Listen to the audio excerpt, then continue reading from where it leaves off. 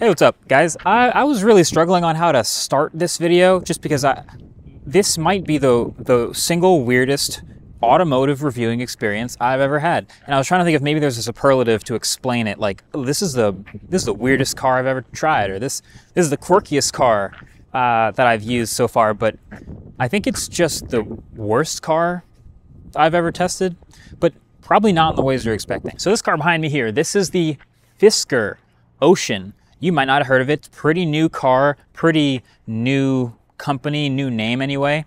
And there were a lot of red flags actually going into this, just the couple of days I'm spending with it. Got it from a Mitsubishi dealership because Fisker couldn't get one to us, and then they somehow found out that we got one, and they didn't want us to review this one because there's a really big software update, a big 2.0 update coming to this car. And I believe you, Fisker, but that's the thing, is it's not really in my policy to wait on promised future software updates. I'm gonna review the car that's out now, that real buyers are actually living with. And then how about this? At the end, I'll tell you what their promised 2.0 software update is supposed to include. How about that? Deal? Okay, deal. So the fundamentals on paper are the Fisker Ocean is, it's a mid-size, it's like a crossover SUV, fully electric. And I really wanted this thing to be good. Like, I'm not just saying this, it's because it's competitive in the same fundamentals as a lot of the most popular EVs, like Tesla Model Y, Ioniq 5, EV6, Mustang Mach-E. Like, that's what we're looking at here. It's an electric crossover the size of those other popular ones. It's in the $40,000 to $70,000-ish range, although this is the launch edition, which is like a high trim. It's the only one you can get, but it's about $75,000. But the reason it's bad is not actually the fundamentals. And I think a lot of people who have reviewed this car before have spent like a day with it, maybe 2 days with it. And I've watched a lot of those videos trying to see if they've noticed things. And it's not going to show up in a day. You live with this car and it slowly rears its ugly head. But the fundamentals are actually fine. Like, I actually think it's a pretty handsome trim, a pretty good looking car. This is like a satin blue-green paint that shows up as a slightly different color from different angles, but honestly, I think it's pretty good looking, nice looking front. This is a dual motor vehicle. It has a 360-mile range, at least claimed, and we'll get into that in a second. And it's got good materials. It's comfortable. It's got a good amount of storage. It drives pretty well. It's quiet on the inside. It's got a pretty soft suspension. It's more luxurious of a ride than a Model Y. But I'm gonna say there's a lot of really unique ideas and really unique things in this car that I've never seen in any other car. And that's exciting because I wanted that stuff to be like innovative and make its way to other cars. But if the rest of the car is bad, then it won't be seen as competition and they won't feel the need to adopt it. So I wanted the whole car to be good. Let me show you what I mean. So first, on the outside, pretty good looking shape, I think, for a 2-row crossover SUV. I like the lights. It's got this nice light bar across the front here. Weirdly, it lights up and says Ocean at night right there, but I like this grille. It nicely hides some of the cameras up there. There is no front trunk, but you've got this like floating Fisker logo in the middle here. It's pretty big, but good looking front of the vehicle, I think. Kind of gives me Range Rover vibes a little bit. Then you've got these huge wheels, and yes, these are aero caps, and you see these blue brake calipers. Maybe you want to show them off more. Okay, there you go. You can take the aero caps off, get a little bit less range, and those are decent looking actual wheels underneath. But then we keep moving down the side. This is the charge port. It doesn't motorize open, but you can see the CCS port in here. No NACS on this car yet, and no word of it, but it does charge pretty quick. I think it's something like 10 to 80% in 30 minutes or something like that. It's pretty competitive. It's got these nice blinkers out here on the mirror caps that I like. These retract to flush, so nice door handles. And again, the side profile, I think that's pretty solid. Kind of looks EV9-ish. A little bit of a teaser there to one of the cars we're reviewing soon. Here's the back wheels, and then here's a kind of an interesting thing. So 2 things. This rear window opens. We'll get to that. And this light up here, I haven't seen this in basically any other vehicle, but this high light up here is actually one of the blinkers. So if you put the lights on the car, or if you have your fog lights on, this thing lights up. It's easier to see for maybe truckers or for people higher off the ground. It's not legally necessary at all, but it also has regular blinkers down here. And then the slot tail lights, I think, are pretty good too. I'm a sucker for the bar light, so it's not quite the complete bar, but again, you've got this floating Fisker logo. And then this rear window can also completely drop down. These are little aerodynamic bits here to help with range. And if we just zoom out a bit and get into the back, practicality matters. So you do have a nice looking diffuser and a pretty squat shape here, but if you actually want to get into it, there's I think a button right here. Yeah. And that'll show you the trunk behind some pretty spacious rear seats. That is totally accessible. Matter of fact, it's got some sub-trunk space back here. So if you want to put little charging cables and stuff like that, that's cleverly hidden. It's probably the smallest you could fit a full set of golf clubs in, but it's fine. That's a good trunk. But now here's something you probably weren't expecting. The top of the car has some things you've probably never seen before. Giant Fisker logo on the, it's not a spoiler, but on the back of the roof here. And then a ton of solar panels on the top. Now, I've talked about solar panels on top of cars before. The Prius is a hit. I mean, people love that thing, and you can get meaningful range to your drivable battery every day. So sitting out in the sun like this, Fisker claims this solar panel will get you 3 to 6 miles a day just sitting outside for free. But I am freezing my actual face off. So let's just get inside the car so I can show you the interior here. So, Fisker Ocean, driver's seat, and this is a pretty good start. I like this really big chunky steering wheel, and it has a pretty similar layout look to the Mustang Mach-E. You've got this slot screen behind the driver steering wheel spot here, and then you've got this huge portrait display over to the middle of the car. And I feel pretty comfortable saying materials and build quality are neither a highlight or a low light on this car, but this is already where I'm going to get into some of the quirks to start. So like there's some plastic where you might not expect it in a $70,000 car, but I'll forgive a little bit of that. Where do I start? Okay, HVAC controls here, I'm going to give a thumbs up to that. Obviously, there's some weird stuff still with touchscreen HVAC, and you can get into that, but at least if you just want a quick temperature adjustment or a quick fan speed adjustment, you can do that with these real buttons here. Also, volume of your media. These are also touchscreen buttons, but you don't have to use them. You can mostly go through these buttons here. Fine, that's good. 2 wireless chargers, 2 cup holders, armrest, and I think these are very comfortable seats. I've been driving these a lot of miles now at this point, and I found these seats very comfortable, and that also applies to the back seat. And it's actually to the point where I would say that this is the best back seat experience of any of the EVs that it's competitive with. So I'm sitting behind a 6'3" driver's position, and I got a ton of room here. Like I usually don't have this much in a Model Y or an Ioniq 5 or something. You have these hideable USB Type-C ports right here. You have these really comfortable seats. The middle seat even has pretty good amount of foot room. And if I'm not stowing someone in the middle seat here, you've got like a nice screen back here that you can turn on your HVAC controls and pop out some tiny cup holders. Like this is all good stuff for a back seat, which also has a sunroof, kinda, and some coat hooks on the back and front. No pocket storage though. That's kind of weird. But I think this is where the highlights end, and I should just start telling you guys all of the weird things about this car. I think the theme here, because I'm trying to understand why they made so many of these choices, and there's a lot of weird ones. I think the theme here is it's just a young company that doesn't really know exactly what they're doing with a lot of these choices yet, or hasn't considered all of the things necessary to make a great dailyable car, which sounds crazy coming from me, someone who hasn't been in cars for as long as some others, but I think you'll see what I mean as soon as I get into them. So, great back seat. There are also these blocked little squares of all of these solar panels above me, but I can't tell what they're doing. Because for starters, the software in this car is very incomplete. And again, like I said, it's getting a software update soon, but I'll just show you what we're working with now, which is I have no way of knowing what's going on with the solar panels in this car. They don't tell me anything about how much range they're getting me. This is how much range I have now. 88% battery should get me 300 something miles. Cool. Here's how many total miles I've driven. No indication anywhere in any software what the solar panels are doing, how much energy they've generated at any point, nothing. Now here's another one. Great visibility around this car. Love driving it on the highway. You can see everything everywhere around you. And as a bonus, there is a camera for this mirror back here. Very adjustable, so if you have a bunch of stuff behind you, you can still use that mirror to see your rear view. Cool. But they did this weird thing with these sun visors where They're like half sun visors and they're folded out by default instead of in. And that's cool, so you can choose how much sun blockage you get, but that also means this mirror here is pretty small. Not sure I've seen a smaller mirror on a sun visor on a car before. Now here's another one, trays, storage.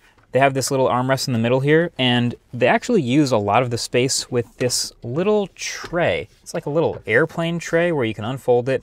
It'll hold up to 11 pounds, and I guess you could put your laptop here, maybe. Or, I don't know, if you're charging, you could just use this as a little spot for your phone or iPad. Great, but it does take up a good amount, maybe half of that storage in there, so that's maybe should be an option or a choice you get to make. And then on the other side, there is no glove box. There's just another tray. What? There's no glove box in this car, just another tray for your passenger. All right. Now I mentioned that driving this car is actually fine, right? It's got a couple different drive modes, 3 actually. They're called Earth, Fun, and Hyper. Earth is the most chill one, Fun is a little bit sportier, and Hyper is the fastest. But I have so many weird things about this. First of all, the only way to change drive modes in this car is via this unlabeled button on the steering wheel here. This one right here. There's no way in the settings to change it, and it also doesn't really tell me what's changing. But from what I've experienced, it doesn't change much. All it seems to really do is remap the throttle response. So I can't feel much of a difference at all in steering or suspension softness, but what's happening is in Hyper, when you hit the gas or accelerator pedal, it just goes, which is great. It's very responsive. Fun is a little bit more rolling onto the power. Earth mode, I will floor the throttle and it will slowly accelerate, but then kick in the rear motor and literally spin the tires and give me the same full power. It's not nearly as elegant or smooth as you would expect the smoothest mode of a car to be. It's not really chill mode if you can still get full power out of Earth mode. Confusing to me. Now I did find it at least kind of fun that if you were like about to make a pass that you could just quickly like pop this button a few times and you're in Hyper mode and then you can make the pass and switch back to chill mode. I guess that's kind of neat, but here's another crazy thing. If you go into the settings here and you go to driving, there is a launch mode called Boost, and there's a 500 boost limit for the lifetime of the car. Meaning you can do the boost by turning it on here, and you can come to a complete stop, brake pedal, accelerator pedal, let go. It'll do the launch control. It's quite quick, but once you do it, now there's $499 remaining for the life of the car. So I think they're trying to sort of maintain the drivetrain and not be too taxing on the motors and the battery and all that, but that is another weird thing that I've never seen in a car before, a literal digital limit to how many times you can do launch control. So okay, here's another one. There is a button up here to open the sunroof, and it does this pretty cool thing that I think is called California mode, which is not only does it open this sunroof, which is kind of blocked anyway, but it also lowers that rear window and is supposed to actually also drop this rear 3/4 window down, which is another thing I've never seen in a car before. But what's interesting, I'm gonna go ahead and push it real quick, is when you press it, it starts the whole sequence, it opens all of the windows, it drops the back window. Another thing I've never seen in a car before, but now that it's done, I can press it again, and it'll close everything up. All of the windows will close because again, it's freezing. I'm not sure why the rear windows in this car in particular aren't going down, but you can watch other YouTube videos where they do open. This car doesn't do it. Now here's another quirk. Like I said, there's buttons on the steering wheel for your ADAS stuff, your forward and backward songs and phone calls and volume and media control. When you're gripping the steering wheel here, unfortunately, these outside 2 buttons are extremely easy to press by accident because they're these big physical touch areas, which is usually the opposite of the complaint that I have of hard to press buttons, but when you're turning the steering wheel, you can actually accidentally press these buttons. This one doesn't do much if you're not in cruise control, but this one will literally restart the song you're playing. That's kind of annoying. But then of course there's all the rest of the software in this car, which to be totally honest, is a mess. And first of all, I don't think I've started this car one time and not gotten some error on this screen behind me, whether it's just one of the steering systems or the braking systems or the cameras failing or the ADAS system not starting up. Weird. You get into here, there is this 360 view, the surround view that's supposed to work anytime you put the car in reverse. This has failed on me many, many times. I'll get a video of it just because it happens so often. It's easy to get a video. So it's kind of annoying that I can't quite like depend on the rear view camera turning on every time I reverse. But you have the maps in the middle. You have this media control down at the bottom. And there's no quite easy way to tell this, but this screen can rotate. And I only found that out by like playing with it because I was curious about build quality, and it would always snap back to vertical. The only way to know that it will turn horizontal is if you hold down again this unlabeled Fisker Ocean button for 5 seconds. Then it will switch to horizontal and give it a couple seconds for it to figure itself out and turn horizontal. There you go. And then you have basically all the same UI stuff, but horizontal now. Again, it's on this piece of metal. If I want to switch it back, 5, 4, 3, 2, 1. And there you go. Even little things like Bluetooth I've had an issue with in this car. The first time I drove this car home, I tried to pair my phone and I just constantly got Bluetooth pairing failed issue over and over and over again. It would try to pair and it would just show the issue on repeat over and over, so I just gave up. I just drove home in silence. Then the next day, I was driving to the studio and out of nowhere, I hear a Waze alert come through the car speakers. And I was like, wait, did it just start working?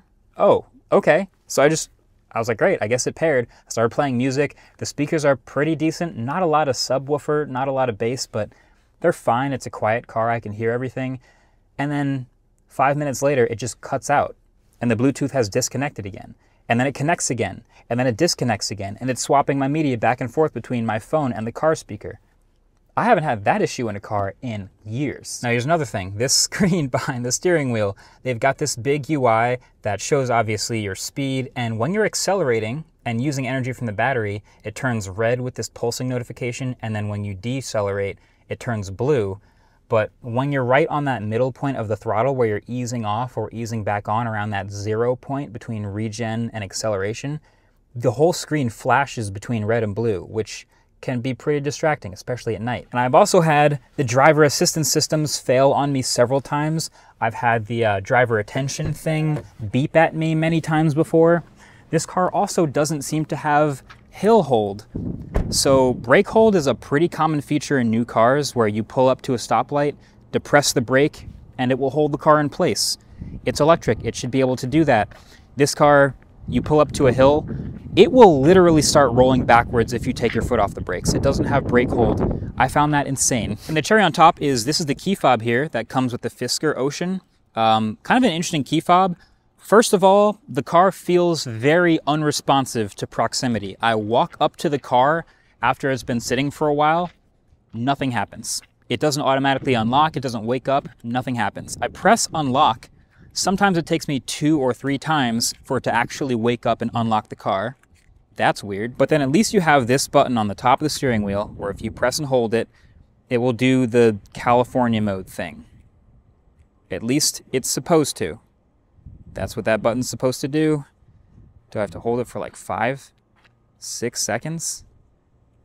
Just doesn't seem to work on mine. The list goes on and on and on. I've only had the car for a couple days, but my point here is you could give me this car and I wouldn't want to drive it. There are so many annoyances, especially with things just like the cameras and the driver assistance things beeping and blinking randomly for no reason.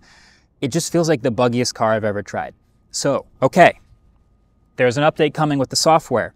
What exactly does that include? Fisker's claiming that there's a couple things rolling out with a 2.0 software update. A revised torque split from 50/50 to 45/55, cool. Automatic vehicle hold, it's about time. An energy meter to see how much power the solar roof is adding, yes please. Also, trailer sway mitigation is added to the stability control, so if you tow with this thing, that should help. Key fob enhancements to improve performance. And then the ability to install over-the-air updates while charging, so you can't do that yet on this car. And a reduction of state of charge loss while parked. So vampire drain while the car is sort of just sitting around. Ideally, there's a lot more that can come. That's the thing about these electric cars is they're connected to the internet. They're computers on wheels. They can improve over time. I feel like it's going to take a long time for this car to be acceptably usable given how many issues I've had with it. But I'm rooting for it only because competition is good and the fundamentals are solid. I don't get 360 miles of range, but I do get 320. It's spacious. It's comfortable. It's good looking. I'm rooting for you, Fisker. Good luck. Thanks for watching. Catch you guys in the next one. Peace.